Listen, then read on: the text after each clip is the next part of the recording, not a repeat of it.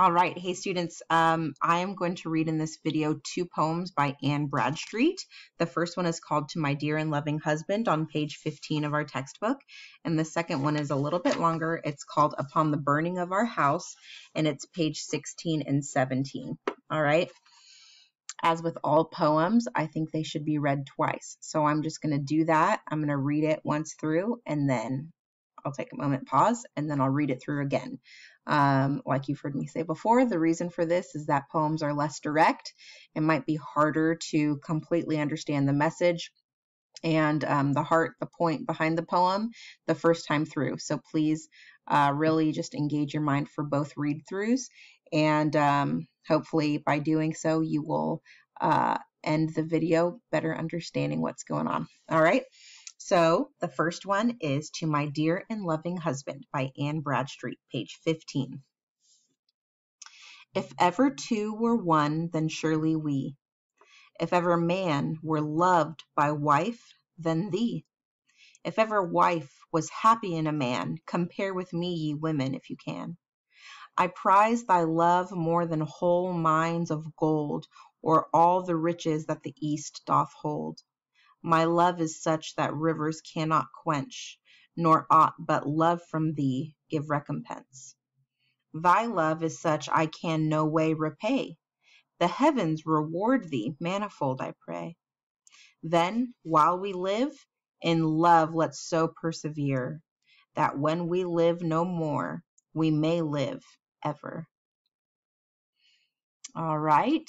I'm going to read it through our second time. To My Dear and Loving Husband by Bradstreet. If ever two were one, then surely we. If ever man were loved by wife, then thee. If ever wife was happy in a man, compare with me, ye women, if you can. I prize thy love more than whole mines of gold, or all the riches that the East doth hold.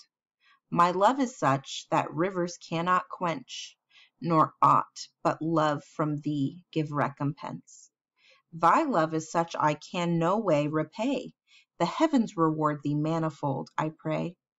Then, while we live, in love let's so persevere, that when we live no more, we may live ever. Okay. This one is a little bit longer. Upon the Burning of Our House, page 16 and 17. The nice thing about both of these poems is the titles really tell you what the main subject of the poem is, so that's helpful. Get a sip of water. This is a long one.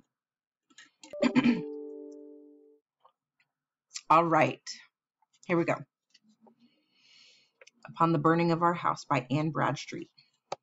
In silent night when rest I took, for sorrow near I did not look, I wakened was with thundering noise, and piteous shrieks of dreadful voice, that fearful sound of fire and fire. Let no man know is my desire. I, starting up, the light did spy, and to my God my heart did cry, to strengthen me in my distress, and not to leave me succorless. Then, coming out, beheld a space the flame consume my dwelling place. And when I could no longer look, I blessed his name that gave and took, that laid my goods now in the dust. Yea, so it was, and so 'twas just. It was his own, it was not mine, far be it that I should repine. He might of all justly bereft, but yet sufficient for us left. When by the ruins oft I passed, my sorrowing eyes aside did cast, and here and there the places spy, where oft I sat and long did lie. Here stood that trunk, and there that chest, there lay that store I counted best. My pleasant things in ashes lie, and them behold no more shall I. Under thy roof no guest shall sit, nor at thy table eat a bit. No pleasant tale shall ever be told, nor things recounted done of old. No candle e'er shall shine in thee, nor bridegroom's voice e'er heard shall be. In silence ever shall in silence ever shall thy shall thou lie. Adieu, adieu, all's vanity. Then straight I 'gan my heart to chide, and did thy wealth on earth abide? Didst fix thy hope on mouldering dust? The arm of flesh didst make thy trust? Raise up thy thoughts above the sky, that dunghill mists away may fly.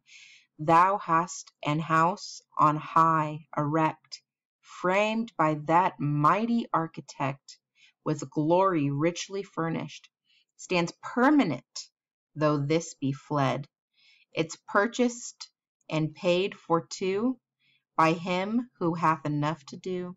A price so vast as is unknown, yet by his gift is made thine own. There's wealth enough, I need no more. Farewell my pelf, farewell my store. The world no longer let me love. My hope and treasure lies above.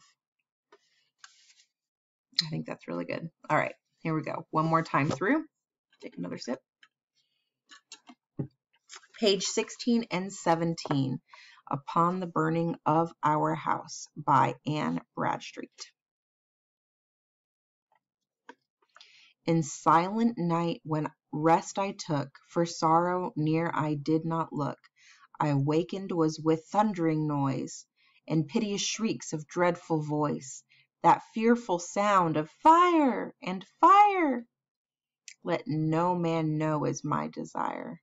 I, starting up, the light did spy, and to my God my heart did cry, to strengthen me in my distress, and not to leave me succourless. Then coming out, beheld a space the flame consume my dwelling place. And when I could no longer look, I blessed his name, that gave and took, that laid my goods now in the dust. Yea, so it was, and so 'twas just. It was his own, it was not mine. Far be it that I should repine. He might of all justly bereft, and yet sufficient for us left. When by the ruins oft I passed, my sorrowing eyes aside did cast, and here and there the places spy where oft I sat and long did lie.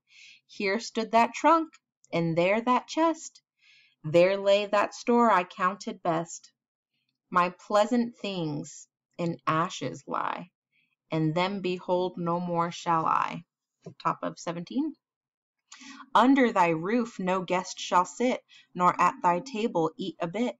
No pleasant tale shall e'er be told, nor things recounted done of old. No candle e'er shall shine in thee, nor bridegroom's voice e'er heard shall be. In silence ever shall thou lie. Adieu, adieu, all's vanity.